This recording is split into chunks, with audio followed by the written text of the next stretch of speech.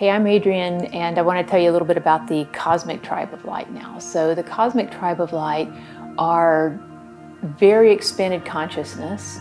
The beings themselves oftentimes work on more of a universal level of consciousness, the law of one.